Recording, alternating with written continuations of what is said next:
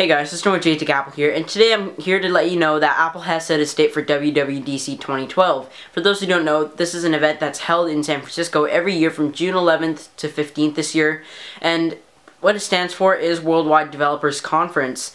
Apple will probably show off some cool stuff on the first day, and the next few days we'll just be going over maybe some previews of iOS 6 and more in-depth view of Mountain Lion that will be coming out later this year.